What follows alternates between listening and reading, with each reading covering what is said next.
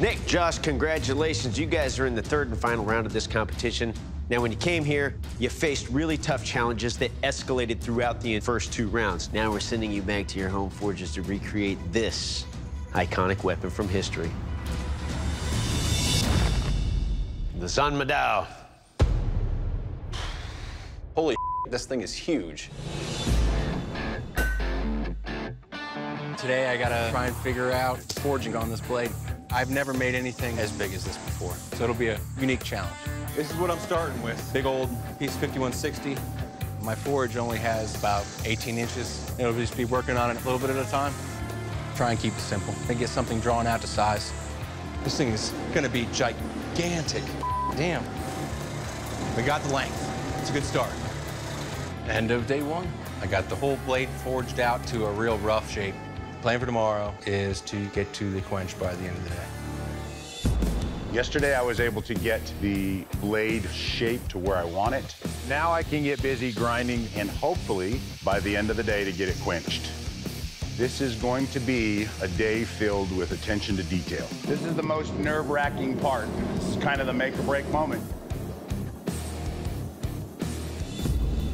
So, get it in the oil, perfect. I pull it out.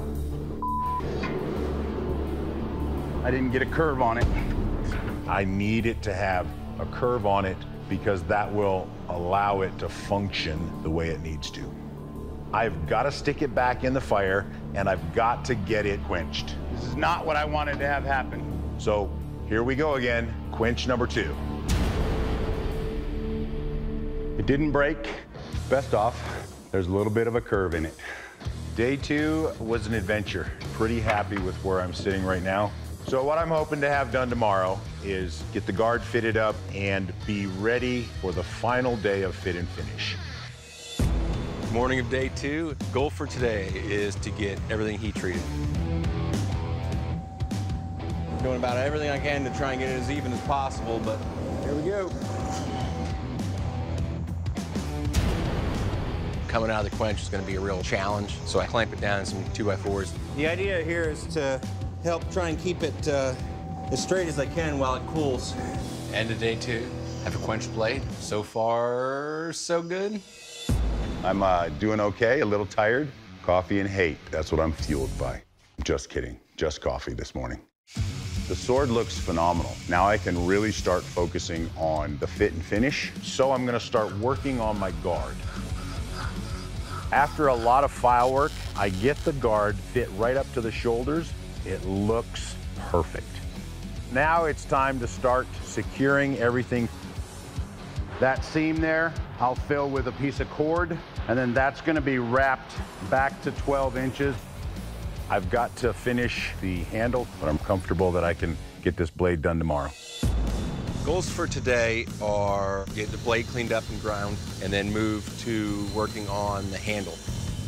Got the bevel ground in. Now I'm gonna start working on getting this handle fit up. I'll glue these 2 pieces together, do some sculpting. I'm actually gonna make it a little bit smaller than I would because I plan on doing a wrap. Have a little bit of time left, so start working on shaping the guard.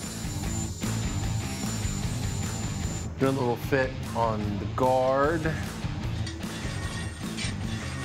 I'm happy with the shape overall. Tomorrow's gonna be final assembly, glue up, all that fun stuff.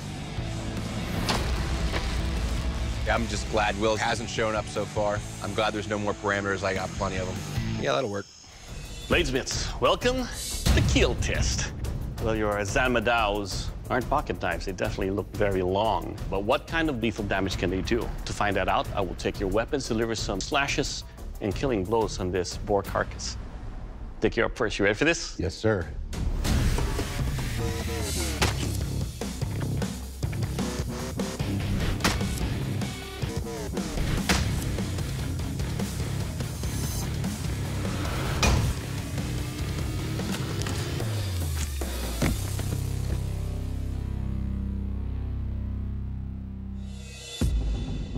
All right, Dick, let's talk about your weapon here.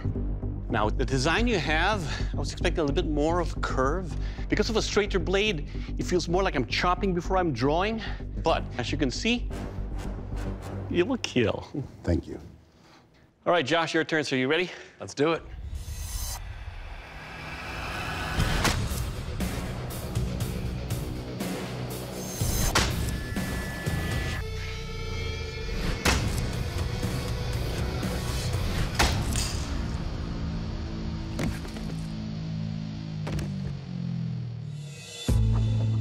All right, Josh, let's talk about your blade here. The balance is good. In as much as I can feel the power in there, I can wield this weapon and develop some speed and power. And the curvature that you have here does exactly what this kind of design is meant to do. Every cut was very deep on this carcass, enough to where it cut all the way through. And more importantly, you'll kill. Thank you. All right, gentlemen, welcome to the strength test. Now, to test the strength and overall construction of your blades, I'll be chopping into the pots and into this horse skull. Now, remember, gentlemen, this is not about what your blades do to the targets. This is about what those targets are going to do to your blades. Nick, you're up. Are you ready? Yes, sir.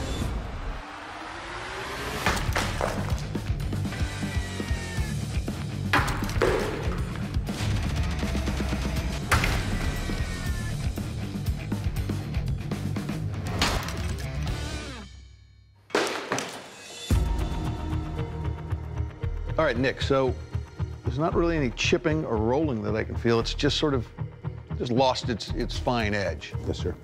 Most of these weapons have a bit more of a curve, and this, it's got about as slight a curve as I could call a curve. Yes, sir. It's a very, very flexible blade, but it did well, so nicely done. Thank you, sir.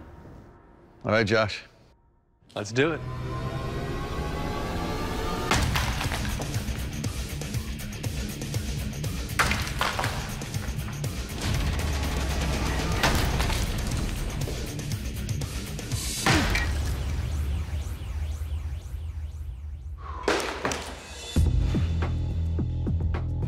So Josh, very well crafted blade, which I like. The guard, the dimensions, the size and the shape of the handle, all really beautiful.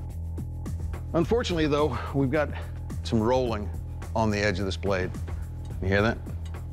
Yes, so you put an incredibly fine edge on this, and it showed in the kill test. But not so good for hitting pots. It's a great feeling weapon, but yeah, it did take that edge damage. All right, bladesmiths, now it's time to find out how sharp your blades are. This is the sharpness test, the dual Sandman slice. Now, unlike the strength test, this is all about what the edge of your blade does to these Sandmen. Nick, you're up first. Ready for this? Yes, sir.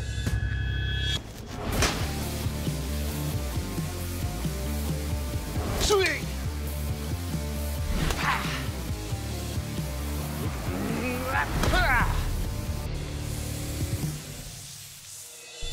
All right, Nick, let's talk about your blade here.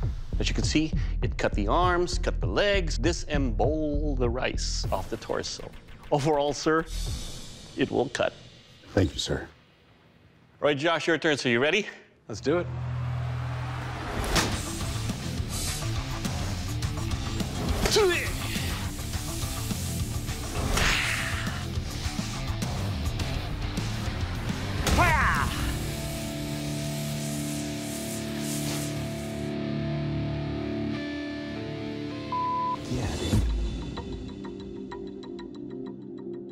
All right, Josh. This is a cutter.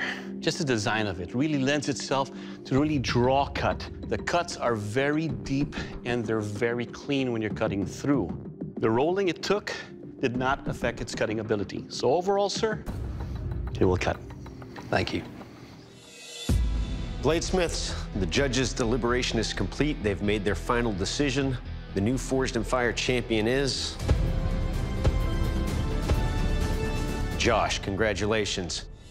Nick, your blade didn't make the cut. Doug Markite is going to tell you why. Nick, the Zhanmadao was designed to be a horse slayer or chopper. The amount of flex you have on your blade and the lack of curvature made it perform less than that of your competitor. All right, Nick, at this time, please leave the forge. Come on forward, my friend. I may not be the Forged in Fire champion, but by no means do I consider myself a loser. Congratulations, dude. The sword that I made is something that I am extremely proud of.